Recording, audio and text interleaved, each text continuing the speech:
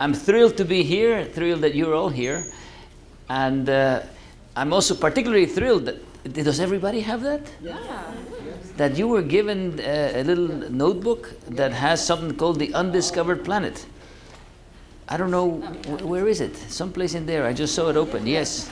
Do you see that? Do you see that? You know what we should just do is just let you read it for the next 25 minutes and I'll go home. That says the story much more excitingly.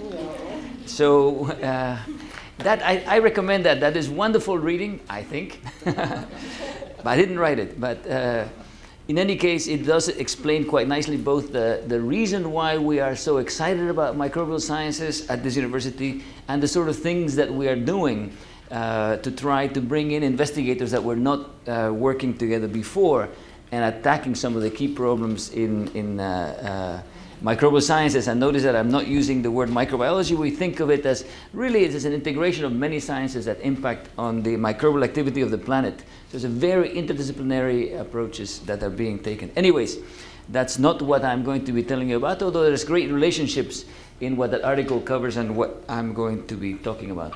So this lecture tonight, first of all, it's not really a lecture, it's a dialogue. I hope that you will interrupt me. I have put up a few slides to generate the seeds for potential discussion. But I do expect everybody to interrupt me as much as you want. If we get past 2 slides, that's all right. And I know from the fact that I did something like this to a much smaller group during the summer that you are quite capable of asking questions. You as a group of interested individuals who are involved in teaching. So what I'd like to do, in fact, it's interesting because I thought this was the last of a series of lectures. And it turns out it's the first. So I was just going to wrap the whole thing up and just give you a summary statement. And now I do not know what I'm going to do. The topic this semester apparently is going to be microbes, and in fact, I heard something about disease, but in fact, the argument I'm going to be making today, and you'll hear it also in the Undiscovered Planet, is that bugs have gotten a bad rap. You know, they really are mostly beneficial, and occasionally a nasty guy gets out of hand and you get into problems. But so that's something that I hope you take from tonight's lecture. So maybe everybody else the rest of the semester will tell you how evil these things are. But in fact, I'll be telling you how wonderful they are. So what I've put up here, and I should say that the topic that I'm going to cover is very little to do with my research, although if you don't ask any questions, I will punish you with some dreadfully complicated slides at the end about what we're actually doing in the laboratory. So ask questions and you'll be spared that. The topic that I want to cover about today is dealt in part by this cover here, the gut inner tube of life, the fact that we have a remarkable microbial community that lives inside our gut. I'm going to talk about microbial communities that live on the human. And I mean topological surfaces that are on the outside, that includes the entire gastrointestinal tract that is inside but really is outside. In fact, it's not clear that we have too many bugs living really inside, topologically inside. And in fact, having bugs in the bloodstream is indeed a very bad thing. And so the body seems to be well protected by its natural barriers to keep bugs on the outside, but keep them in such a way that they can be incredibly useful in a symbiotic interaction. So I think one of the things that you will see now in the field is that the microbiota that is accompanying the human is beginning to be seen as a collection of beneficial symbionts, as compared to the old words that we used to use, like commensals, meaning that they come to eat but they don't do anything with us or about us. Now that's the reason for this image here. And the second image is the tree of life, a phylogenetic tree that relates all of life by sequence comparisons. I should say that this, I like to call it the modern day trinity of science, the 3 domains of life, bacteria, archaea, and eukarya. I hope that is totally and absolutely familiar to everybody. Not only that, but I hope that it is so familiar that you are instilling it from kindergarten onwards, because this is something that certainly I must say, as I meet the freshmen and entering graduate students at Harvard, they still are not deeply steeped in this paradigm. So that's one thing that I want to tell you about, and I want to send you out with a message.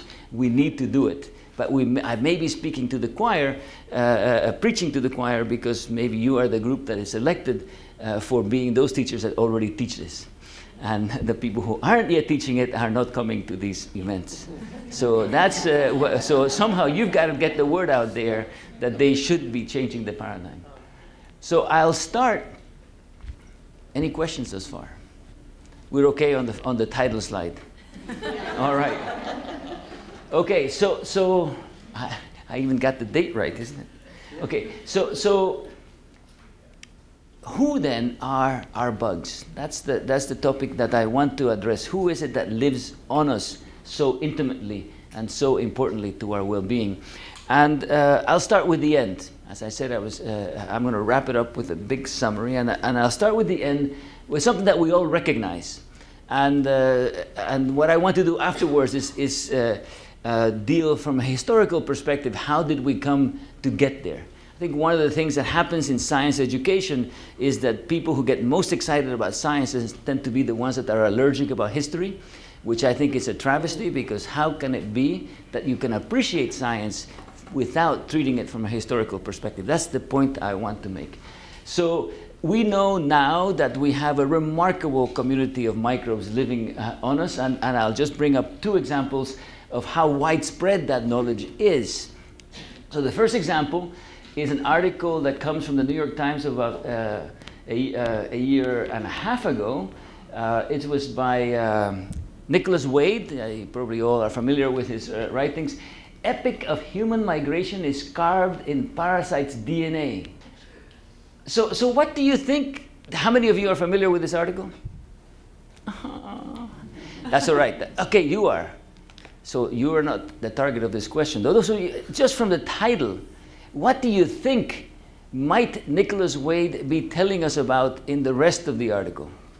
Well, probably that the parasites evolved with like pre-humans, and as the human populations migrated out, they took small subpopulations of the parasites, and there's a genetic drift based on that. Yeah, so what the gentleman in the third row is saying is that perhaps some of these parasites that have been associated with humans have been so tightly associated with humans that we can actually watch what humans have done in terms of migration by looking at the DNA associated with the parasites that those humans have. That's pretty neat. Or you can put it the other way around. Knowing how humans might have migrated, we can see which parasites have come along with the humans and which ones haven't, depending on how they have changed. Now, carved in parasites' DNA, what might carved in parasites' DNA be a metaphor for?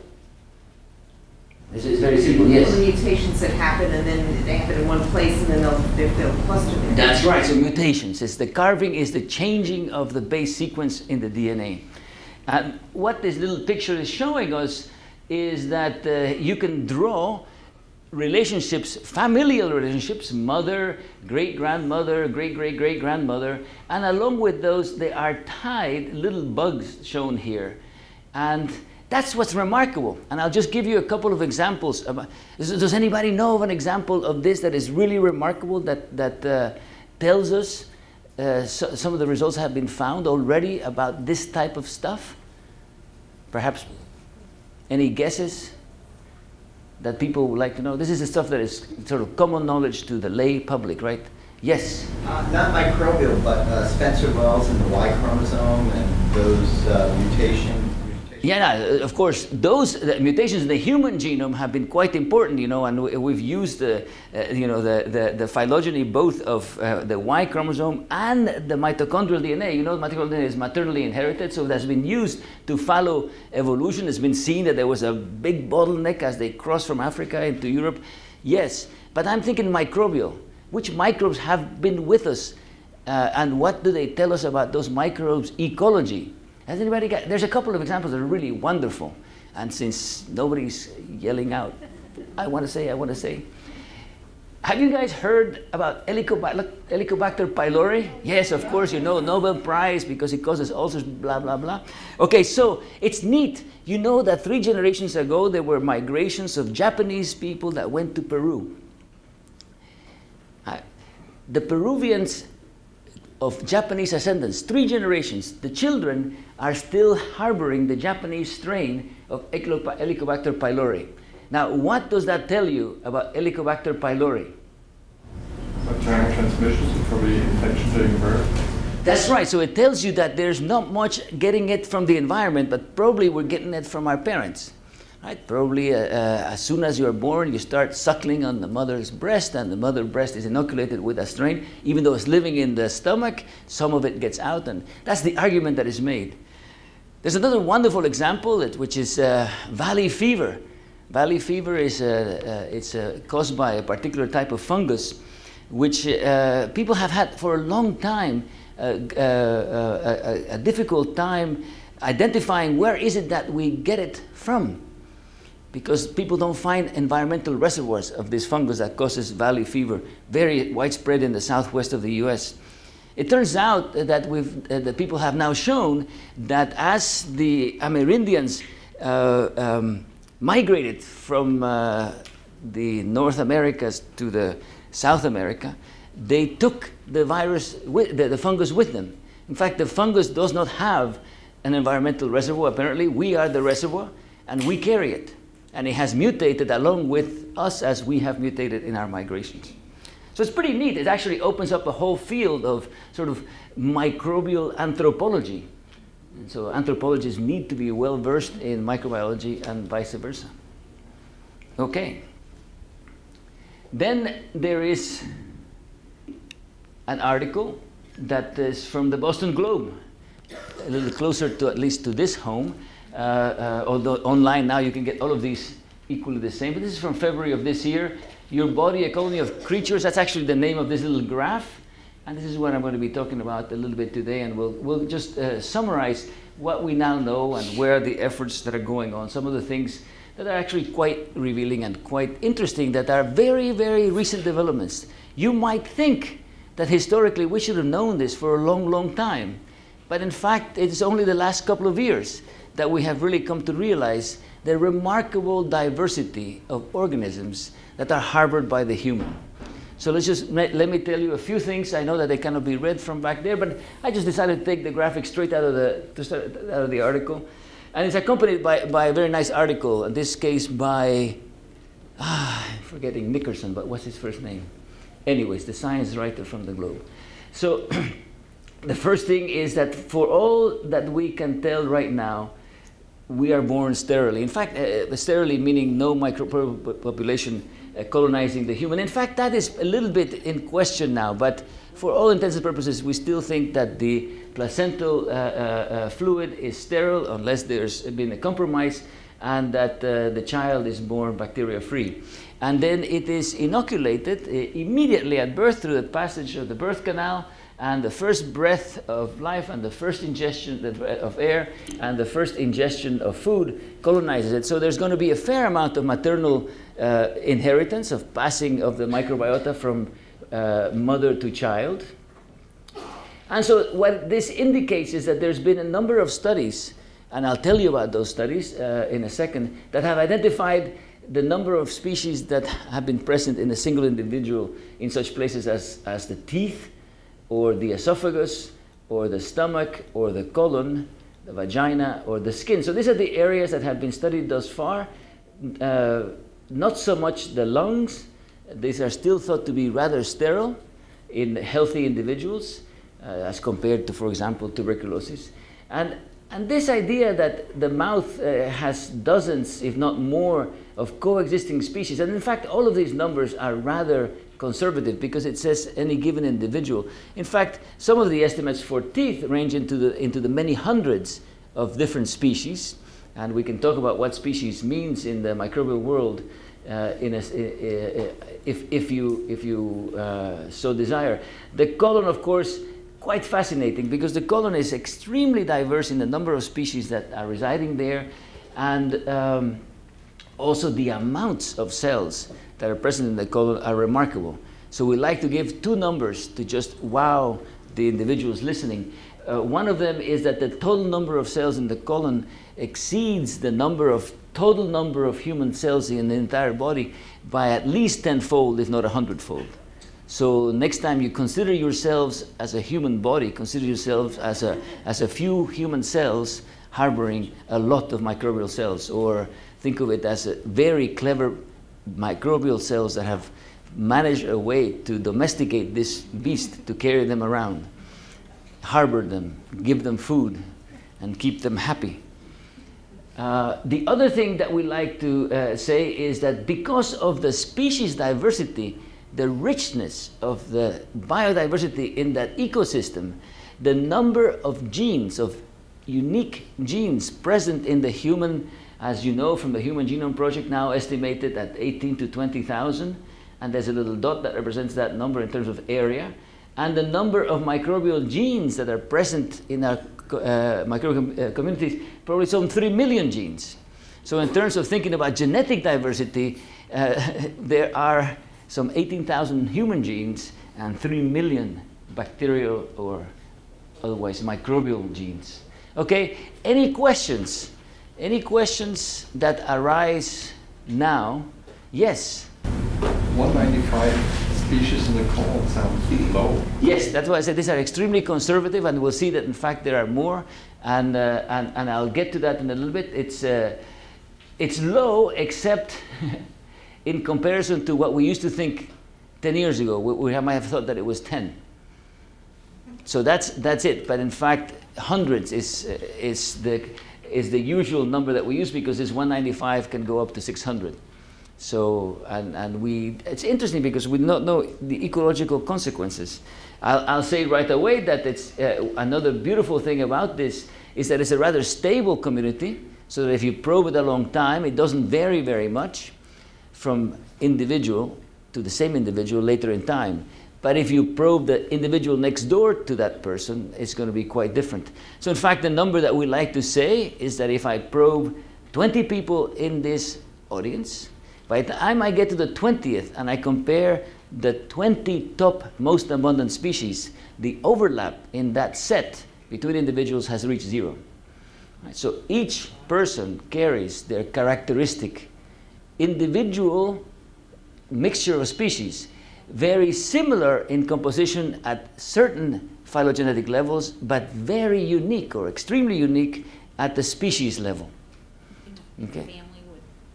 And the question that is addressed here, how does that translate to family? And in fact, interestingly, twins can have more closely related communities. After that, it gets a little bit more difficult. And of course, the parents, since they were raised separately, and that they come in with very different communities. So in fact, the determinants of the community have not been established. So how much is genetic and how much is environmental? Yes? Compare the similarity of communities in identical twins versus fraternal twins? I don't think that has been done yet. In fact, the little bit that there's on twins is only extremely sporadic, and I'll tell you what that is. In fact, we have only in the last 3 years begun to establish the methodology that allows us to say this. So you're right, it's a low number compared to what the results actually have been published that are published in this article in the Globe, but it's only recently that we know that it's in the hundreds. Surprisingly, yes. When you compare the species between identical twins, is it also true that they're similar if you've got cesarean deliveries? No, as I said, that is not enough studies have been done, but what is clear is that people born with a cesarean have dramatically different microbiota than people who are born through the birth canal. That's very clear. What's not so clear yet, and people are beginning to investigate, is how different is the residual the stabilized microbiota of children that have before and after treatment with antibiotics. So that's a big unknown and has tremendous potentially tremendous consequences to how we deal with the future in terms of antibiotic therapies. I have a question about caries bacteria transferring from plants to babies? About what? Parents to babies? Yeah, the caries bacteria that cause tooth decay. Oh, caries, Streptococcus mutans. Yeah, I do not know if there's any evidence that there's a preference for that going mother to child.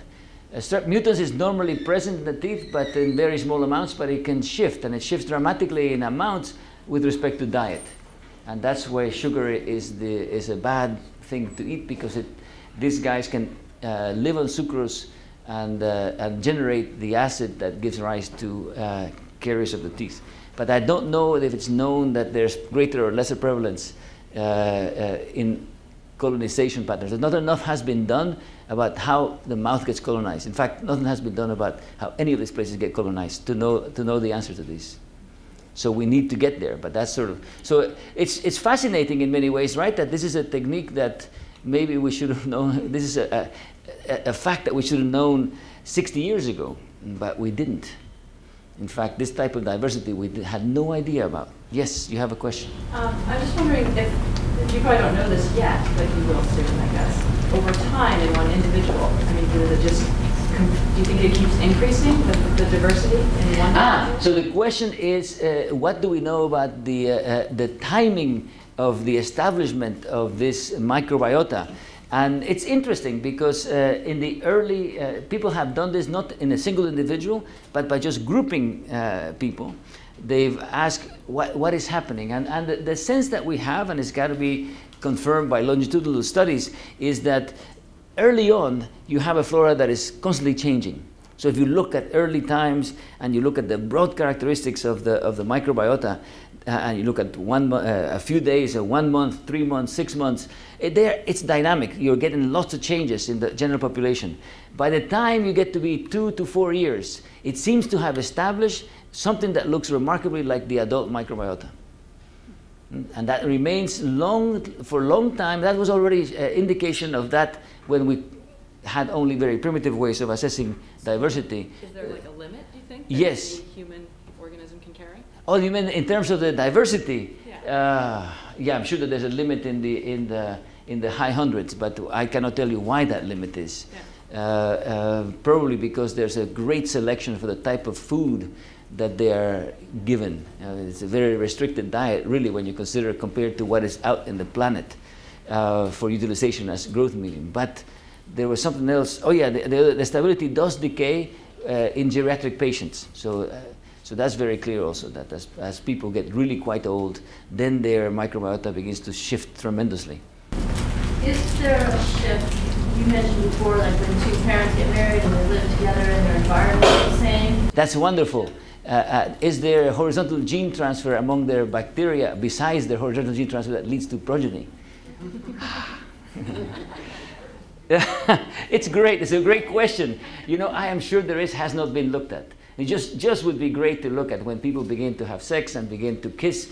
I mean, that's a major exchange. And are there boundaries? Is your immune system in some way controlling that microbiota in adulthood, or is there going to be some exchanges? Lots of wonderful things. A lot has been done with vaginal communities in terms of before and after intercourse, and there's great shifts, and there's also great shifts with menopause. That's been done a lot, but not so much with two parents getting together, and do they begin to resemble each other with time? It'd be great to find out. Depends on how happy they are. In fact, I will argue the opposite. I'll argue that just how close those microbiota get is a great predictor of the happiness of the marriage. After all, it's our bugs who make us feel the way we feel, right? Have there been studies on how your flora affects your epigenome? Epigenome. Can you tell me what you mean by epigenome? And I'll tell you. Just whether sections are turned on or turned off based on your diet, your environment? Yes, wonderful new work. I'll just have a title. A lot is now being done in terms of how critical this microbiota is for the development of the immune system. It's remarkable. So the healthy development of the immune system absolutely requires the presence of these bugs in the intestine. So it's clearly a very well regulated symbiosis. Yeah, you partially answered the question, but We look at E. coli as an essential organism for vitamin K and things of that sort, but are there others that are as essential? In fact, you know, it's interesting because what you are referring to is, of course, almost archaic in the sense that that was the case when we thought E. coli was one of the major population constituents of the flora. Now we know that it's one of the minor ones. In fact, it's in there as a very small minority, just as it's easy to cultivate, and so that's why it always came out in culture, and I'll come to that in a second. So now we need to know more about the genomes of those that we haven't been normally cultivating to see if they can also make vitamin K, because while it can make vitamin K, it's not clear that it actually is doing that, playing that role in us, in our normal flora. So I'll show some data that is beginning to address that some groups of bacteria are responsible for some. Yes? You've been talking about these microbes in relation. I thought you were going to say you've been talking too long. Shut up. No. But that wasn't it. Okay. I've been talking about Microbes in relationships to humans. What about the microbes in relationships to each other? Oh, they are remarkable interactions between. We do not know too much about how they're interacting with each other here, but that's a wonderful area, and I could, you know, this is exactly what happened last summer. I was talking about some other topic, and they told me I should talk about the human gut. You know, there's a remarkable story in a long-term symbiosis, some 60 million years. The symbiosis has been going on. That's a lot longer than we have been around, between ants and fungi that they grow to make food. And it turns out those fungi have a pathogenic fungus that attacks them. And the ants, through evolutionary times, have coated themselves with actinobacteria that produce antifungal agents that are specifically targeted against the pathogen fungus, but not the cultivar. All right, and it turns out that this is remarkably example of coevolution, because you look at one strand, one group of ants, they have their own pathogenic fungus, their own cultivar fungus, and their own actinobacteria. And you look at another ant, and it has its own group of fungi, its own pathogen for that fungus. The fungus pathogen has co-evolved. Pretty neat. There's another one called the. How long do you want me to answer that question for? There are many examples of interactions, chemical interactions between microorganisms. Not so much known in the interactions between the thousands of species that are making the body their habitat, and how they're interacting with each other. There's some sense that some of them exclude some others by some sort of antagonistic interaction, and there may be some cooperation, some mutualistic interaction. Very good. Keep at it. Based on that, if you had said before that if a child is breastfed, it's going to get the mother's bacteria onto her skin. And if the child is bottle-fed, will it be eventually getting the same bacteria? Not the same, no, quite different. In fact, the dynamics of colonization is very different. And eventually, of course, they change to a diet, and they might have, but in fact, that could be a big factor on who eventually settles that person. Yeah. Yes? I have a question about the sense of evolution and human evolution. If you looked, these numbers I'm thinking are coming from populations in the Western, non-isolated cultures of humans. These numbers are coming from, yes, mostly, in which cases has it gone beyond the Western world? Most of them are coming from Western, yeah. Because I'm wondering if you look at look for the same information in human cultures that are fairly isolated, what would that tell you about, I guess I'm wondering if you would predict there's a threshold limit to where you need to have X number or X variety in order to persist in a population that's very heterogeneous versus being in your own little isolated population. And I'm talking about communities that live far from other human countries. Yeah, you know, my sense is that you're going to find probably along races there will be a lot of differences, but not as dramatic as that community that you can say is associated with human to the community that is in the soil where the humans, so that we as humans are serving as a remarkable selective niche for breeding certain types of bacteria that are very different than the ones in the soil. and that those are more dramatic changes than the ones that you will find between different human races. But there probably will be races, and a lot of them could be associated with genetics, and a lot of them could be associated with lifestyles, without a doubt. Okay. Wow. Where's Tara when I need her? She's out. So is that time out, or do I keep? I go for a couple of things. We did the 2 slides that I promised you. That was the end. So now, who are bugs? And here I want to take a historical perspective. I told you that I wanted to go to history, and the first person that, at least in writing, recognized that we were full of bugs was this gentleman. I cannot call these guys young men anymore. This gentleman, Antony van Leeuwenhoek, and here's one of his famous crude microscopes. You guys all teach this to your students. 1600s. A remarkable observation. He did exactly what you might imagine that any curious person would, that begins to see worlds unseen. He scraped parts of his body, mostly his teeth, and he came up with this wonderful statement in 1683. All the people living in our United Netherlands are not as many as the living animals that I carry in my mouth this very day. So he already recognized the remarkable number, and he actually drew some figures that are not terribly far from the truth. After all, these bacteria all tend to look very similar. Some spirochetes, of course, we know that they are predominant. Some cocci.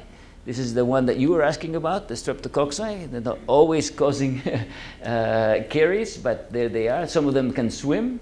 He says they're here and they move to there, and some of them are long rods, etc. And that's pretty much how this stood for a couple of centuries.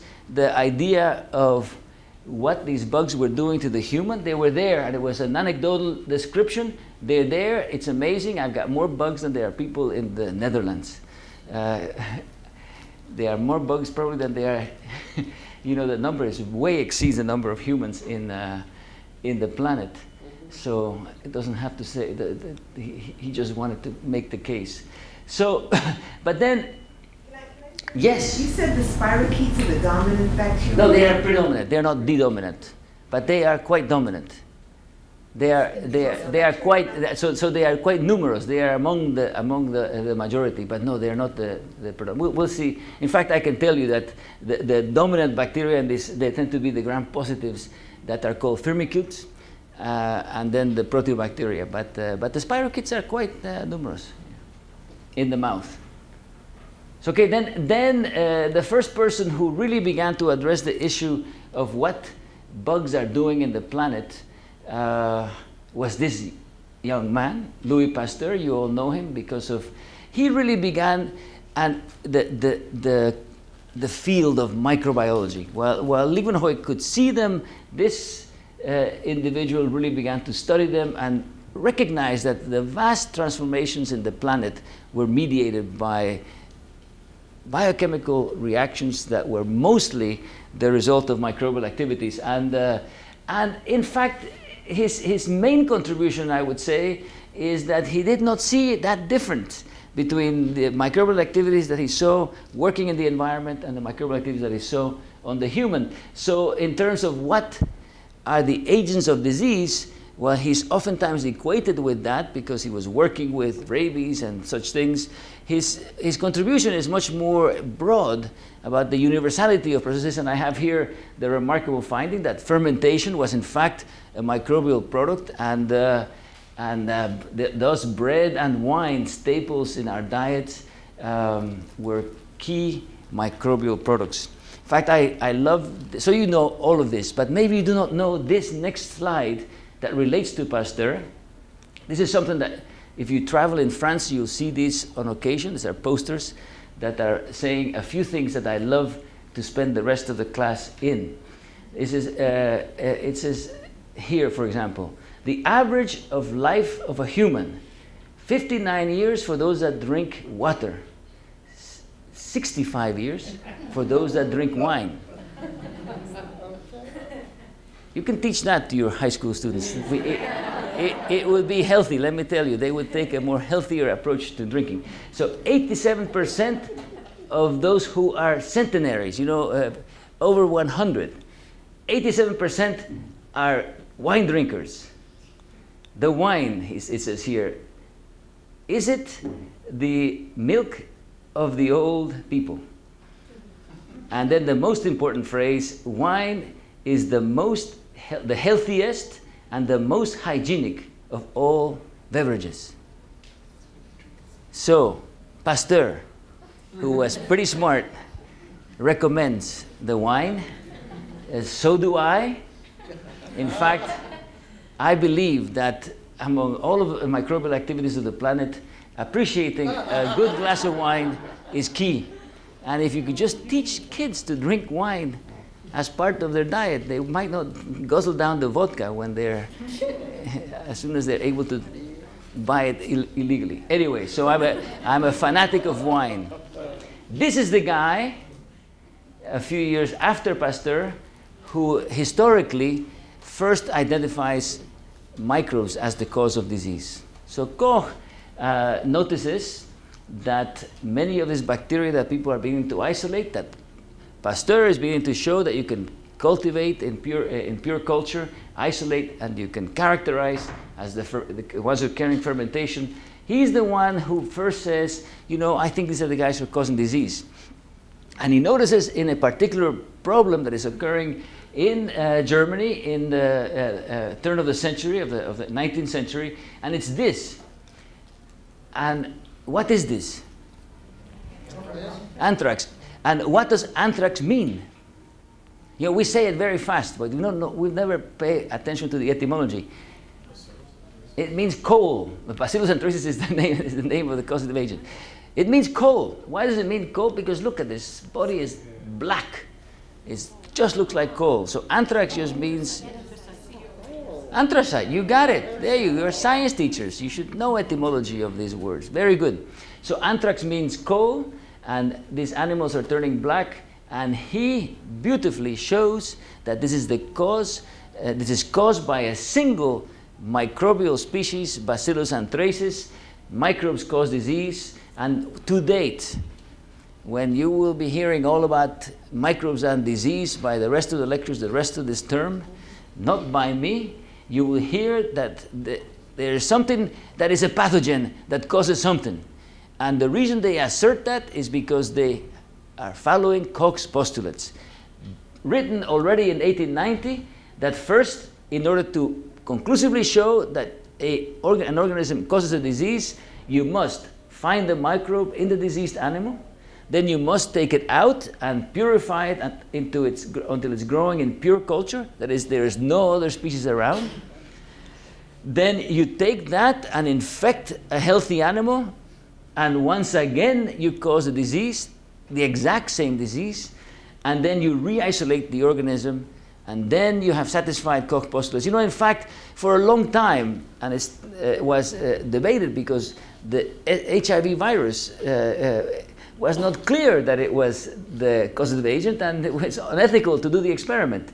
So, in fact, the idea that you could reinfect and cause a disease, so for a long time there was huge arguments. Really, is it HIV? So this is still extremely powerful, but it also dramatically affected the way the world as a whole perceived, and scientists in particular followed their research, thinking about microbes as agents of disease. One of the most dramatic examples of that is what this man had as an influence. Ilyich Mechnikovich. Now, he's very famous because he poked a thorn on a starfish. You guys know that? No. He poked a starfish with a thorn, and he watched these little cells that came along and started engulfing foreign objects. He called those phagocytes. He's the father of modern immunology, and he won the Nobel Prize in 1908 for those discoveries. And when he found that out, that he was a protege of Pasteur, and when he found out Koch's postulates, and he recognized that our intestines are absolutely chock full of bacteria, he espoused the idea that what you had to do is just absolutely cut it out, because all it was causing was putrefaction in the body, and that the only way to live longer was not to drink wine, but to cut your intestines off. And a surgeon believed them by the name of Lane and performed thousands of these things with horrible consequences. So for a while in the early 1900s, it was commonly done that people would go in to get their intestines taken out. Mostly done in cases of severe constipation, but it was done. Just the large So, intestine or just the huh? large intestine? The lower intestine. Various lengths from total to, you know, but that's where most, because this intestine, the small intestine is not so full of bacteria. This is where they felt that putrefaction was. But he was an interesting character. He was a sort of a study in contrast, because he also thought that lactic acid was a key preserver of health. And therefore he drank every day of his life yogurt, fermented milk. He took fermented milk to keep, he had no idea why he was doing it. It was lactic acid. He was just taking this. And so one of his students was inspired by that guy by the name of Minoru Chirota. And Minoru Chirota, as you might imagine, trained with Mechnikov, but then went back to Japan and spent his entire life, or a good portion of his life, purifying bacteria that were coming in this fermented milk and generating a beverage that he would recommend to everybody. And by the late 1930s, he had marketed something called Yakult, which is Lactobacillus casei, which is the same bug that Europeans have been using for making yogurt. In fact, the idea is Yakult is supposed to be the way Japanese pronounce yogurt. Didn't Mechnikov ever put this drink under the microscope? He didn't. Well, that's what Shirota began to do. And so then, of course, that drink is a normal fermentation that is not pure culture, just a number of them. There's actually not that many, but yogurt contains several if you're just making it at home. But to date, you buy the very same drink in Japan as a probiotic, which is why yogurt has been recommended by so many as a nutrition while you're antibiotic therapy to prevent fungal infections, etc. Just it's the concept of probiosis. So it's pretty neat, the history of things. But even in 1982, when Shirota died and the world was already drinking yogurt, we still had no concept of who really was there. There was this massive putrefaction in the gut that was supposed to be causing most of the disease, and there was the possibility of isolating some bacteria, such as Lactococcus casei, that would maybe make you feel better, right? So there was a sense that some of them were nasty and some of them were good. Okay, but no sense that we had hundreds of species around. Okay, so now, when did we come to find out that there were many? Here again, I'm going to deal with this historically. And I want to make a point that rather than thinking of health and then a microbe comes along and causes disease, which is very much the Kochian view, I'm going to espouse an ecological view that says that what you're really seeing is shades of gray, that you're looking at shifts in the ecology where the microbial populations are shifting, and that is leading to the symbiosis shifting from a mutualism to a parasitism. Right, so from the healthy individual to this one that is presumed to, I mean, it's a picture of somebody perhaps suffering from tuberculosis, has become infected. But really I'm arguing that it is more an ecological balance. And so when we talk about that, let's think about how do we evolve that thought of ecology. And so for that I bring you back to the founding father of ecology. This is probably somebody you guys have not recognized or thought about. Koch and Pasteur and Anthony van Leeuwenhoek, they are really well known. Haeckel is of course well known among ecologists, but he was a naturalist. He was one of those wonderful people who had a talent for painting. And you know, this is just lost today among us scientists. You know, we just don't take the time anymore to look at nature. And he was fascinated by the patterns and similarities of patterns and how they are existing in different places and how they might be related. So in fact, he was the first one to begin to look at species interactions, that's the ecology, but also to look at interactions between organisms and try to relate those organisms in some way or another. And the concept of phylogeny.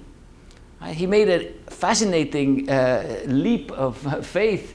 He actually came up with the idea, he was also interested in evolution, and he came up with the idea that if you followed the embryonic development, that you could actually look at the entire phylogeny of that individual being, that is its evolutionary history, by looking at the history of the embryo. And that became something known as ontogeny, recapitulates phylogeny, and everybody eventually laughed at it. The whole idea was that the human embryo went through little things that looked like tadpoles and little fish and had gills. And of course you have heard about this. And it's sort of, I think that's why he is pictured here like that. He says, what have I done? You know, I was doing so well and all of a sudden I made this mess. But he made something really important. Despite this breach, he came up with this idea of biodiversity on the planet. And he's the first one to draw trees that related organisms in the planet. And he called these organisms plants and animals and protists. And then he labeled these things Monera. And Monera were little things that you could observe, but you couldn't tell too much about. And what's fascinating about Haeckel is that this is true Haeckel in the turn of the century. And if you look at dissimilar tree relationships that existed up until 1976, they hadn't changed one bit. In fact, you might teach your students that the world is composed of prokaryotes and eukaryotes. And the only change in this tree that occurred between the time that Haeckel proposed it and the time that Stanier and Van Niel proposed the prokaryote-eukaryote concept is that now, instead of calling them planta, fungi, animalia, and protista, and Monera, you would call them planta, fungi, animalia, protista, and prokaryotes. And all of these others were eukaryotes. But the way that we thought that organisms were related in the planet didn't change until 1977. And it changed dramatically. And I want you to teach your students how enormous a change in worldview occurred in 1977. So this view disappeared. The problem is it hasn't really disappeared, but it disappeared in terms that we gain a better view of the world, a more accurate view of the world. But for some reason we insist on teaching this view. And I do not know why, but I implore you, stop. And if you have already stopped, tell them why they should stop, right? And the reason they should stop is that this young man, Carl Woese, working in remarkable isolation, began to compare sequences of conserved genes, primarily the small subunit of the RNA, small subunit of the ribosome, an RNA component of that. And through that he came up with this completely new view in which there were three domains of life: bacteria, archaea, and eukarya. And more dramatic than that, and quite germane to the idea that we're talking about, is that Norm Pace took this idea and said, let's go out into the world and no longer cultivate the organisms, but simply fish for what DNA is out there and ask, where does it land in that tree? And he did that by going to Yellowstone, to some ponds in Yellowstone, and there he just took some sediments from boiling water, and in that, an isolated DNA, sequenced the DNA for the conserved genes, and in that little pond he found more diversity than people had found everywhere in the planet beforehand. And the diversity was all in the bacterial, archaeal, and eukaryotic domains that are mostly all microbes. all of those plants, animal, and fungi that were the majority of the diversity of the planet were constrained to some little corner of the diversity tree. Now that's a completely different view of the planet. Now that's done in 1994.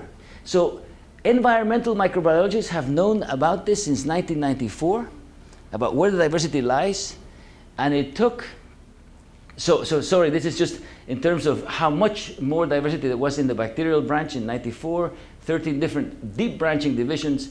By 2004, there were 80 divisions, most of which we have not ever cultivated. So the diversity lies in the microbial world. It is not easy to cultivate. So that just tells us of how ignorant we are about the microbial world, including our bodies. So now we can say, when did people begin to apply this idea to the body, to the human body? Because we were addressing, how come is it that it's only in 2007 that we're beginning to talk about these things in the general. And so back to this idea that I showed you at the beginning. And it isn't until 99, 5 years later, that somebody dares do this approach of culture-independent assessment of communities in the human gut.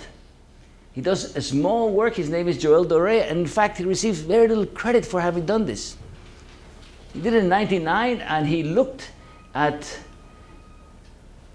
300 different sequences and obtained that there were 80 species in the human. But you see, one of the problems is that the number that he's addressing of sequences is small, and you do not know when this curve is going to reach an asymptote, right? And then, why was it that people interested in gut microbiota took 6 more years until they published this in Science in 2005, Diversity of Human Intestinal Microflora? So now, this is done with 3 individuals, and this is going to address some of the questions that you were asking before. Somebody said that the number 195 was low. So here you can see that there's 3 individuals, and now, the reason this appears in Science and not in the AEM journal that the other one was, is that they've done massive sequencing. So now instead of 300, their numbers are like 3,000 samples, 3,500 samples. 3 individuals, 3 subjects. Basically says the exact same thing as the other paper did. There's plenty of different species, but now they're beginning to flatten out. In this case, around 200 species. In this case, about 300, maybe still going up. In this case, about 125. So there's your numbers. So that's why that reporter in the Globe decided to say 195. He could have said anywhere from a couple hundred to 400 or 500 maybe. There's been other studies since then. So that's basically, it's not until 2005 that we begin to assess the gut microbiota. And in fact, if you look at the types of very deep branching classes, which we call these things phyla or divisions, then what I want you to show, see here is in black are all the known divisions. I showed there's something like 80 such divisions now known. And in red are the predominant ones in the human. So even though there's hundreds of species, when you look at big classifications, that is phyla, which firmicutes, proteobacteria, and these cytophaga or bacteroides are the predominant ones. And in green, some of the lesser ones. Spirochetes, somebody said, spirochetes are here. And the actinobacteria, fusobacteria. So you see that they are in green. They're sort of in the second era level of dominance. And so I want to leave you with just a couple of interesting things. I see that Steve Callery is waiting out there to give the next lecture. So I'm. Pardon me? Oh, what do I mean to the archaea? So this is a tree that just talks about the bacteria, and the tree has a connection to the archaeal group. This just means that if you drew the whole tree, there'd be a big branch here, there'd be archaea would be all there, and the archaea would be there. But we're not finding any archaea in the Very few, remarkably very few. A few have been identified, but in numbers very low and low diversity. Yeah, we don't seem to harbor archaea. Archaea tend to be found in lots of places, but not so much in the human. But people haven't looked so much for them. You see, because the technique that you use for looking at this, you have to begin with the bias that you're looking for bacteria. So I just want to, I think I only have a couple more slides. So first thing is, what are these bugs doing in our gut? We don't know. But a few people are beginning to make some questions. And obesity has been a big topic of interest, mostly done by Jeffrey Gordon and his co-workers in Washington University at St. Louis. And this is a pretty little paper that indicates that people, if they change their diet, will change their microbiota. And so what does this one figure tell us? The first thing I just tell you that there are some people, they took people who were obese and they put them on fat-restricted diet and carbohydrate-restricted diets.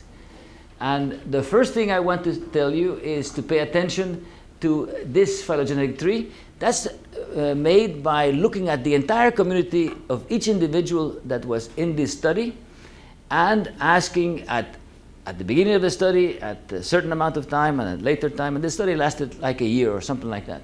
And so the first interesting thing is that even though time went by, the more closely related communities, and they're taking the entire community and calling that a particular line in the dendrogram.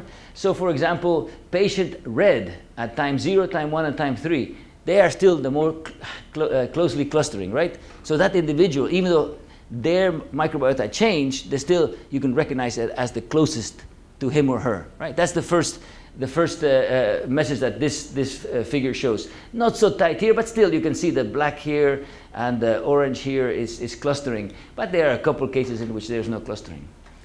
The other one, then let's look at B.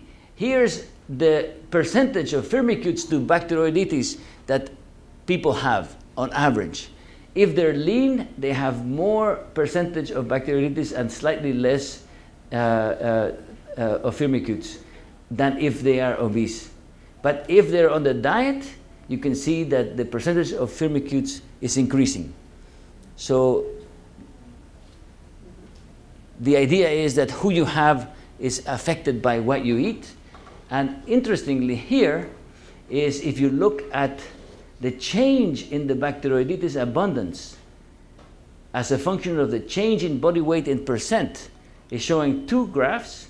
And the point is that if you're a carbohydrate restricted diet, the graph is shallower. That is, the change in body weight is less than if you're changing for the similar percentage of change in bacteroidetes percentage, you get a much greater percentage in body weight. So he's beginning to correlate body weight to bacterial microbiota. In many ways, you can say that's pretty neat, because you can begin to imagine that you can do the opposite, and you can eat lots of firmicutes and you'll lose weight. People are beginning to say we should bias our diet of bacteria to see who we can colonize. The other way you can say, well, this is sort of stupid, you know. Nothing, is that the level of knowledge that we have? That's the truth. We are pretty much in diapers when it comes to the ecology of our microbiota. We're still very much living in the idea that we just have to avoid cholera getting in there. I have to just say that because of Steve.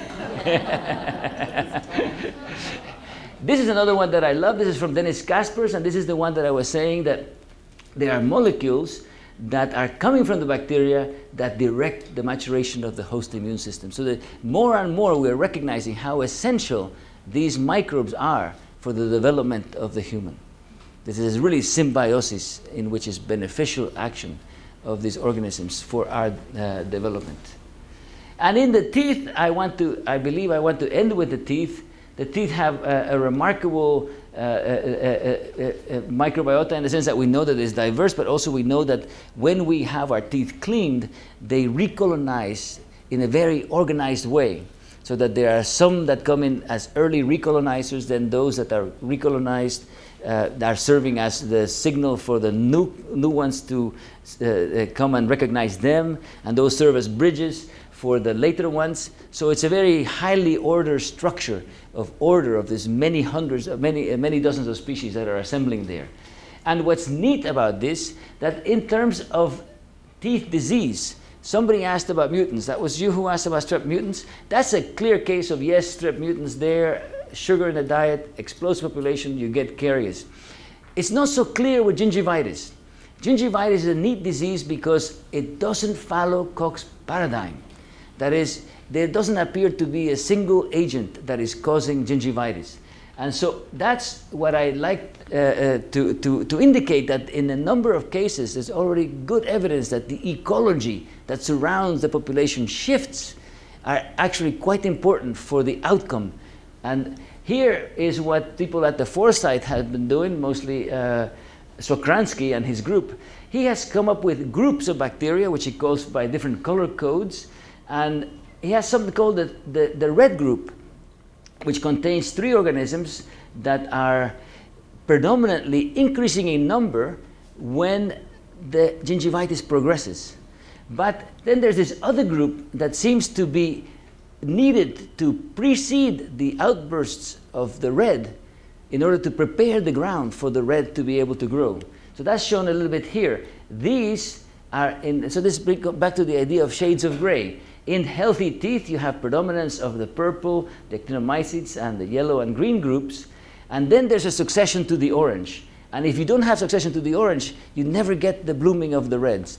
And once you get that, that predisposes the whole thing to get the coloration of the reds going up in number, you get gingivitis. And the return to health means the returning back to the healthy community. So it's not that there's a causative agent, but rather that there's shifts in the community that are leading from this shades of gray.